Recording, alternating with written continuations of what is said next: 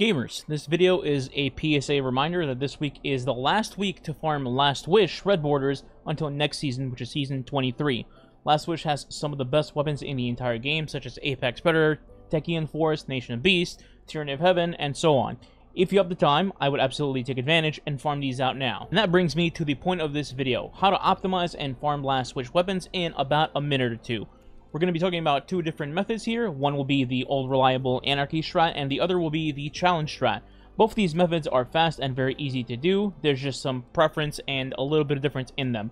I'll go over why you should do one or the other, and it just depends which one you want to do. But first, let's explain each strategy. So first off, technically speaking, you can bring whatever class that you want. However, I will say that bringing hunters and as many of them as possible just makes this so much easier and lets you completely turn your brain off and go watch a YouTube video in the background, or, I don't know, go learn advanced calculus, whatever you do for fun. The concept is you bring as many hunters as possible, and then have them equip the Marksman Golden Gun Super and Acrobat Dodge, will make you and everybody else radiant upon dodging.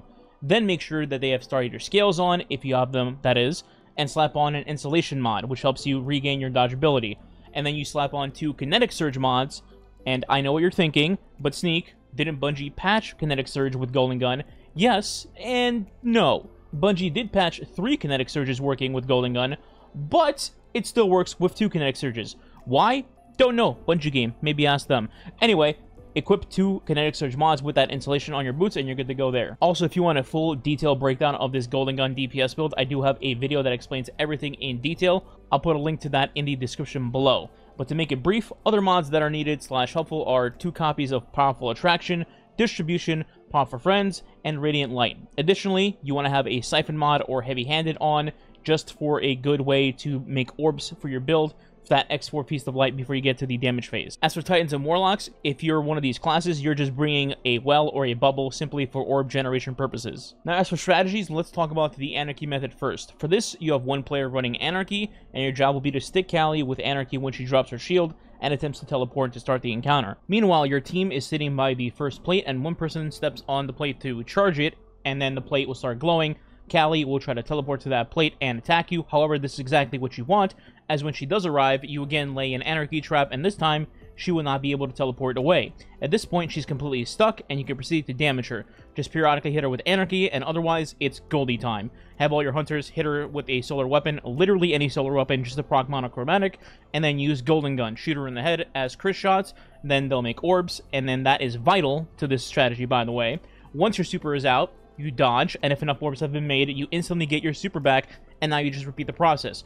Solar weapon shot, into Golden Gun, into dodge, until Callie is left with 0 health. Once she hits 0, stop shooting her and let her attempt to teleport, otherwise she'll just be kind of stuck there with 0 health and won't die. Once she does attempt to teleport, then you can shoot her and she'll kind of implode, and the encounter is now over and you get your 1 drop. Also, quick thing to note here is that after the encounter ends and you get your drop, you can actually immediately reload Last Wish after you get your reward, and it will send you right back to the Callie encounter. No need to reset your checkpoint and go through the beginning with ribbon talking. Just simply reload it and you'll be back to the rally flag, and then you can do the encounter all over again. Now let's discuss the challenge strat.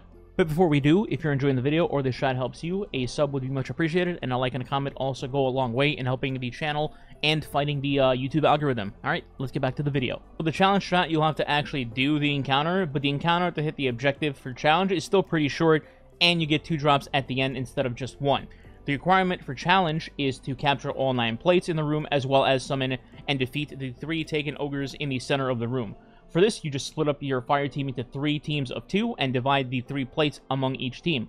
One player from each team will cap a plate and then move on to a second plate next to them, while the other player for that team will go straight to the middle and work on downing those ogres. Speaking of the ogres, the way to summon them is to cap the incorrect symbol in the room. So for example, if you don't see the infinity symbol in the center of the room, that means you would normally avoid the infinity symbol to do the encounter normally. However, for challenge, you want to intentionally step on those, but be careful, as there's a small bug that can happen when you cap all 3 ogre plates at the same time, and the game will only summon 2 of them, which will then fail the challenge. Instead, have your team cap 2 of the ogre plates initially, and then have the 3rd one capped as someone's second plate to capture before they head to the center of the room. Now, I know this sounds a little bit like you're juggling a lot of stuff, but trust me, it really is incredibly simple, and once you get into the motions of it, it's like second nature to you.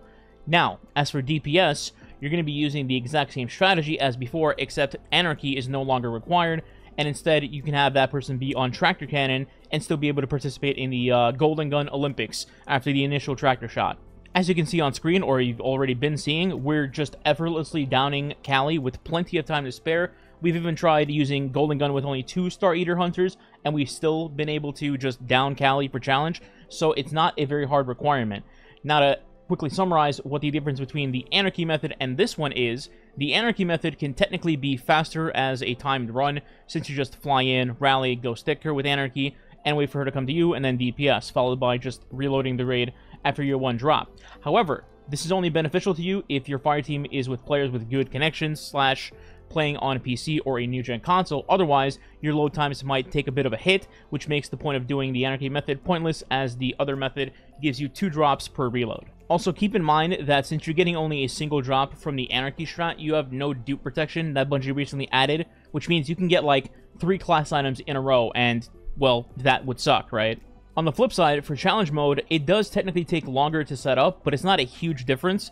And also, aside from the load times that I had just mentioned, doing this method does give you dupe protection where you shouldn't be able to get 2 of the same item to drop, so theoretically, it increases your odds of getting what you actually want instead of getting double armor of the exact same piece, so like 2 helmets, for example. Regardless though, either method you choose works perfectly fine and allows you to get rewards after 1 to 2 minutes and is by far the best and the easiest farm, while Last Wish is the current feature raid, so if you're able, I'd suggest you get the farming. Last thing I want to talk about is not the farm itself, but actually Hawthorne, and the reason I want to bring this up is because I still see people to this day not even know that this exists, because, well, I mean, most people just ignore Hawthorne anyway, I don't blame them.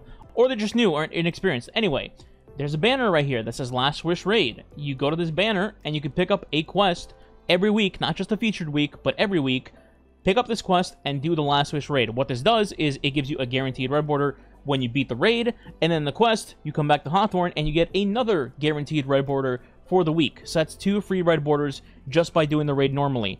After this, you can go do Callie and farm as long as you want. But when it's not the feature raid for Callie, then you do this quest each week. That's all I have for you today. Let me know what you think. Do you prefer Anarchy? Do you prefer Challenge? Or do you prefer to just be an outcast and run double slugs with Tractor? If you'd like to support the channel, consider subscribing today and hit like or leave a comment. It is much appreciated and it does help a lot. If you can't think of anything to say for a comment, feel free to leave Callie Farm as the comment.